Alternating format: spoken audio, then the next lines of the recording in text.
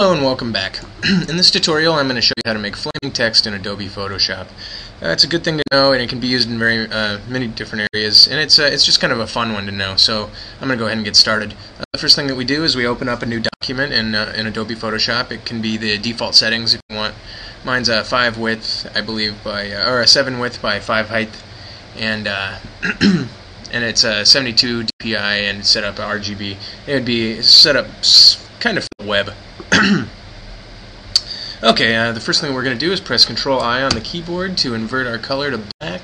You could also go to Image, Adjustments, and then down to Invert. It does the same thing.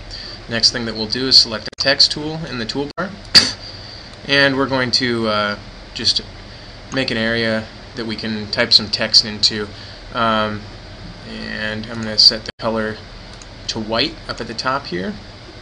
And I'm just going to go GDB. Kind of a short one. It's that just kind of stands for Glazefolio Design Blog, which is where you're probably viewing this at. I'm gonna change the point size to, well, let's do like maybe 150. Yeah, that's pretty good. And then I'm also going to I think that the flame effect works a lot better on serif typefaces, so I'm going to go ahead and just go with Times New Roman. Should be one that that you would have, and I'll go ahead and make that bold, and there we go. That's what we have, and I'll go ahead and zoom in a little bit. Don't mind the pixelation as I zoomed in. Okay, the next thing that we do, and as you saw, I just centered it into the middle of the document, just to you know, for whatever. Anyway, what I'll do then is copy this text layer, and you can drag it into the new layer, or you can press Control-J on your keyboard to copy that layer. The next thing that we'll do is go up to Edit, down to Transform, and we will do Rotate, or you could press Control-T on your keyboard. And then we're going to just rotate that copy to be vertical. And we'll go ahead and place it. And just so that you know, you don't get confused by your layers here, let's go ahead and make that first text layer invisible so that you only have the vertical one. Next thing that we do is we go up to Filter, to Stylize, and down to Wind. Okay, and it tells you that you have to rasterize this layer in order to do the wind, so we'll press OK, and it will rasterize it for us. Now we have the method set to wind. We have the direction from the right. That should be fine. And we'll press OK. And then you can press Control-F on your keyboard to to apply the effect a couple more times. And I'll just apply it twice more. And something like that should be good. Or you could do it one application less if you would like. I'll press Control-T on my keyboard, or you could go to Edit, Transform, and then I'm just going to rotate this back to horizontal and move it back to about where it was. Then we will make the other text layer visible again, and we're going to just try to line up the text so that they're right on top of each other, and I'm just arrowing it over to where I think it's right on top of each other. Okay, so this is what we have so far, and I'm just going to move both of them down a little bit so that we have all of that in there. Okay, so now on the top layer that we had all the wind effect on, we're going to make all that look like flames. And what we'll do is we'll go over to our tool palette, and underneath the gradient tool or the paint bucket tool, whichever one's showing, there's the blur tool, the sharpen tool, and the smudge tool. What we want is the smudge tool. And it looks like my brush size is actually pretty good. 13 is what it's at, 13 pixels. And my hardness is at 0, and that's about what yours should be at too.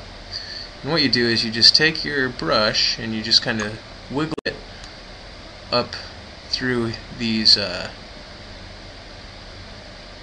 wind that you had just made. And you can do it as much or as little as you want. I'm just going to go fast so that I don't waste your time. But if you take a little bit more time, you can do some really cool things and make it look very realistic. the more, if you, I've been, like I said, I was going quick, and I've been going downward, but if you keep most of your movements upward, it's a lot better.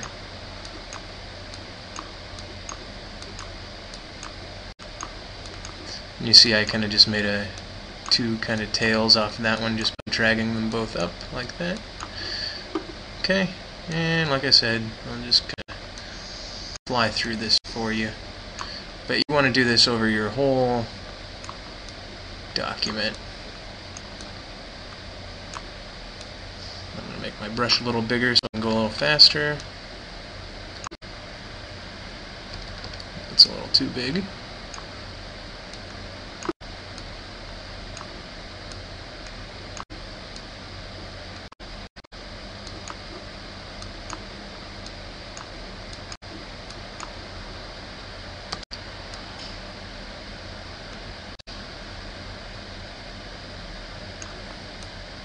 And remember that these flames are also going behind those letters, so like you saw when I came over to the D here and pulled it out, it came from outside the sides of these letters too, and that's kind of a cool look.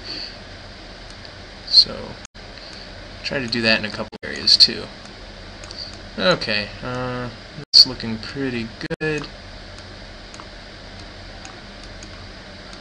Okay, that's good enough. Now what we want to do is apply some fiery looking colors to that, and that's pretty simple. What we do is we'll just double click on that layer, and we'll apply some effects to that layer. I'll go ahead and start with an inner glow. I'm going to change the color of the inner glow to a orangish color, and we will...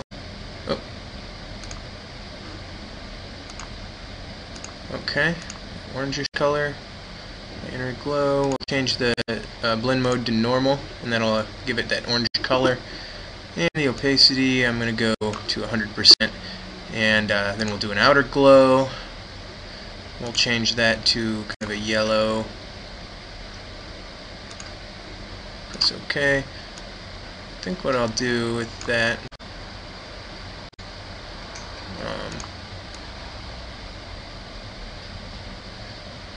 is just put that at about 50%, because I like the orange to kind of show through a little bit more. And then you can change the size if you want, which I don't really recommend. But just kind of play around with the settings until you get exactly what you want. And then what I'll do is an inner shadow to kind of make it look like the letter's a little bit burnt.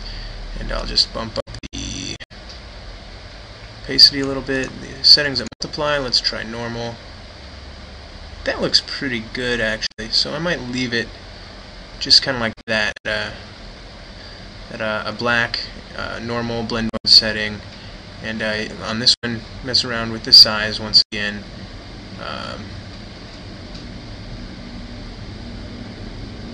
That looks pretty good.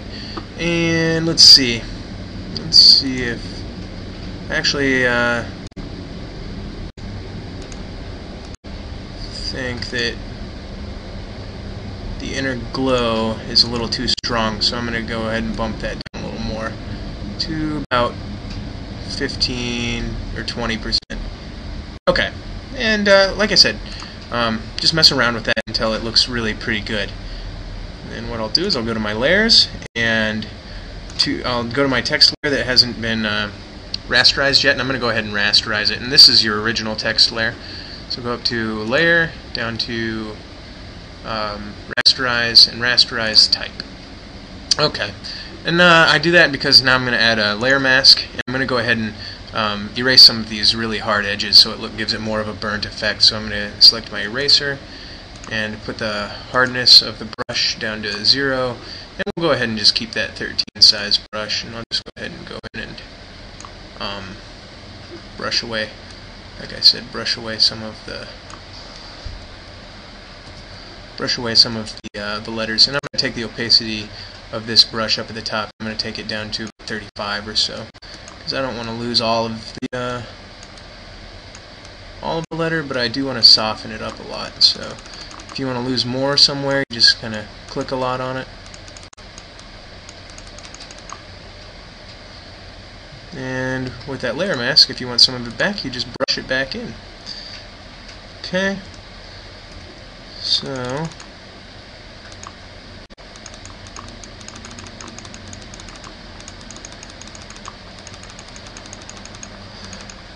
and you can also do this on your other layer too if you want to get more of this effect, because a lot of that layer is still back behind your text. As you can see, it kind of just breaks up these edges a little bit, makes it look like maybe there's been a little bit more destruction onto these letters. I'll go ahead and add a layer mask on this one too, and just show you what that looks like. Erase some of those. Also, last step, let's go ahead and put the original text layer in front. That way, when we erase the layers, it'll show through to the burning text, and you can kind of erase a little bit more where the text or where the flames are. So you'll erase the tops of the letters, and just go into your masks and do some erasing. Okay. And that's looking pretty good. I'm just going in my history and going back on some of those that I didn't really like. But anyway, that's looking pretty good, and that should go ahead and probably conclude this tutorial.